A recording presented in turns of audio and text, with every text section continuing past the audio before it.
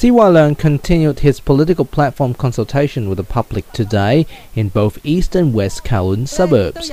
First, he visited Laguna City in the morning, then Un Chau Estate in the afternoon. During the forum, he continued to share his vision on affordable housing. His plans include schemes to assist middle-class families to own a home and speed up constructions on public housing.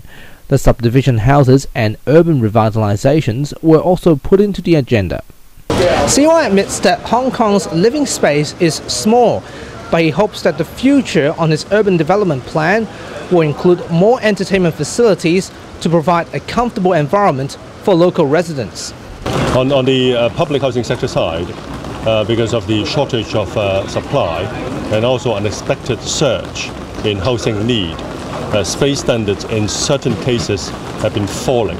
And I said in my policy platform that whenever we have the necessary conditions, and namely the availability of land, we should gradually increase space allocation standards.